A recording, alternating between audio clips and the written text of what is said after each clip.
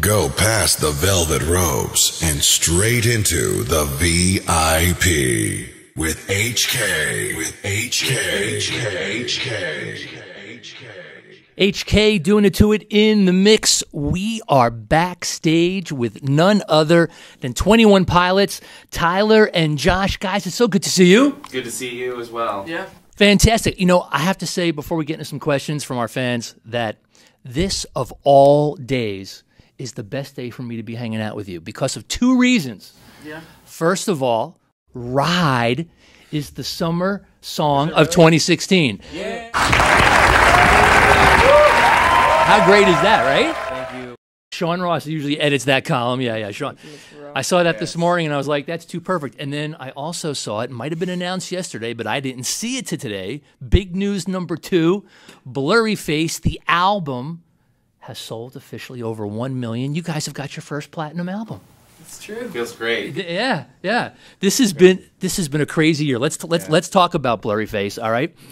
Now, you know, that entered the charts 62 weeks ago.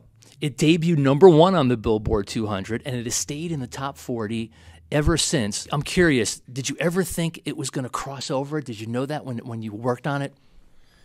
I don't think so. It wasn't something that we were kind of like sitting in the studio or even listening to it after it was done and thinking, this is like, I don't know. I think it was something that we kind of like created thinking that we love and, you know, maybe like some kind of weird people like us might love as well. And it's kind of like, and I think the weird people like us have resonated with it a lot, but then it's kind of like gone beyond that a little bit in a way that's interesting and cool. To the super weird people. The super weird people are the ones that got it all the way to the top. That's a great goal in life, though, right? You appeal to the weird people and then get to the super weird people, right? That's the goal, yeah. Well, that's fantastic. You know, I'm curious, what's your favorite track on the album? Do you have one? That's a tough one. There is a difference between favorite song to play and favorite song to listen to. And my favorite to play is all of them, and my favorite to listen to is all of them. I like playing The Judge a lot. That's a really like fun song for me, kind of on the drums. I always like listening to Lane Boy. How about you, Tyler? I like playing Lane Boy, and I like listening to The Judge. You know, you guys have been around for a while. You know, we all know that this is the year. It's just insane. You know, this is the crossover album. This has been the crossover singles. But you guys have been doing this for a while. What's it been like this year, like for your family and friends? You know, just you know, everyone always asks, you know, the artists, you know, well, what's it like, you know, now that you guys have, you know, cracked through the ceiling? But I'm curious. I always like to hear sometimes, how has it affected in any way your family and friends' perspective of you this year? I think our friends and family has kind of really kept us level-headed. You know, we're surrounded by friends on the road that have been with us for a while, and our family is. We're always seeing them as much as we can, and they all kind of like very supportive, but at the same time not afraid to be like, you're not that great, you know. So it keeps us level-headed, and we're really glad that we have a group of people like that around us.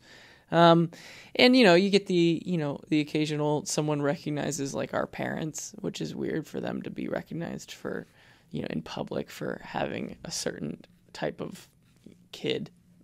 Yeah. So it's probably a weird feeling. So, but my dad has a good amount of, your mom has a lot of followers on Twitter too. So, yeah, they've got their own empire going on.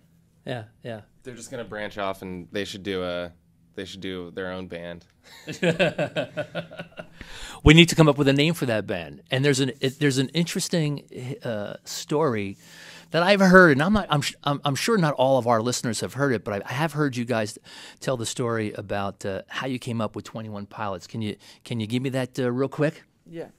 So I was taking a theater class in college, and the play that I was studying at the time was called All My Sons by Arthur Miller. And quick plot line: the main character was creating airplane parts for the current war. So he had a factory that was in charge of certain parts. He found out that those parts were faulty, and he had a decision to make.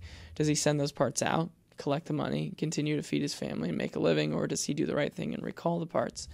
He was pressured to actually send them out, and 21 pilots died because he did that.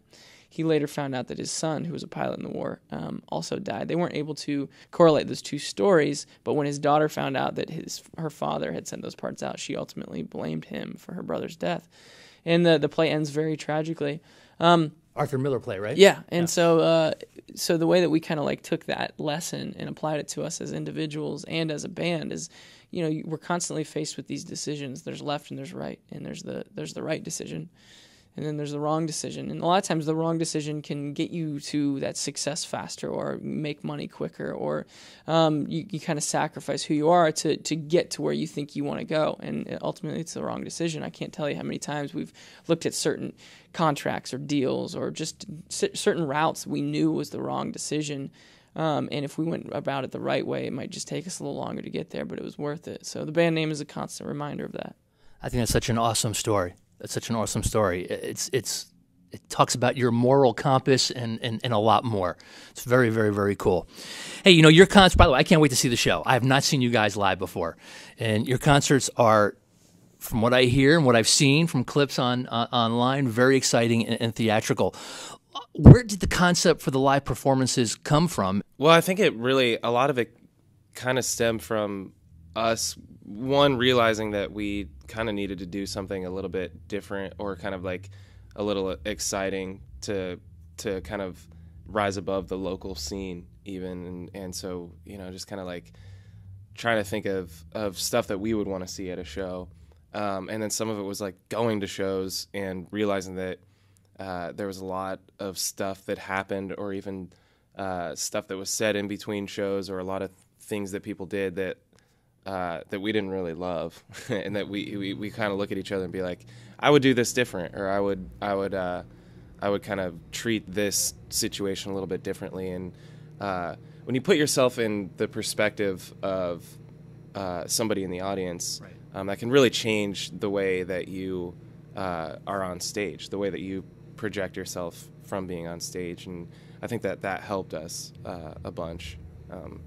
So our goal was to always kind of, also just being two of us, we wanted to kind of be as energetic as we possibly can, knowing that we don't have like the normal like 4 or 5 guys that other bands have. Yeah. So we always felt like we were kind of in the negative to begin with, so we were just like, let's try and put on as much of a show as we possibly can. Yeah, fantastic. You want to add anything to that, Tyler?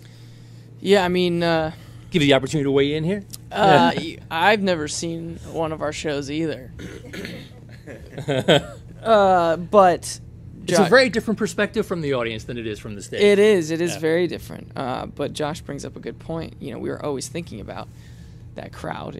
If we were in that crowd, what we would want to see. And I think even from a the beginning, at a local level, we were pretty fearless. An idea that we had, even though it seemed crazy, we just went for it, and we didn't care if it. A lot of times it failed, and I'm glad that we played small rooms and played at a local level, and didn't get shot up into playing arenas very quickly like some acts do, because we were able to figure out who we were and what worked and what didn't, and what we wanted to make our live show look like. So, and now we're ready for it. Fantastic. Got to ask you before we go, Heathens. The track dropped June 16th. Of course, it's on the Suicide Squad movie soundtrack. Can't wait for that to come out and hit the screens. What was it like writing that song versus writing a song for your album? Because you knew going into it this was going to be for a movie, right?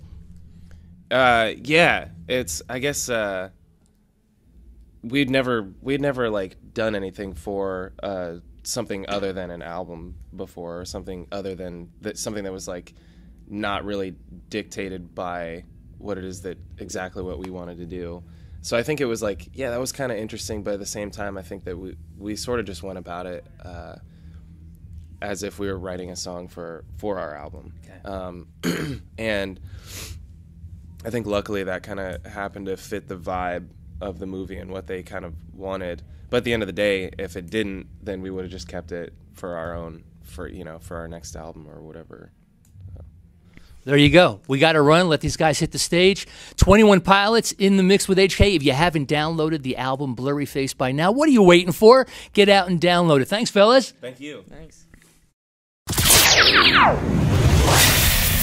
You just got mixed, shaken, and stirred by HK.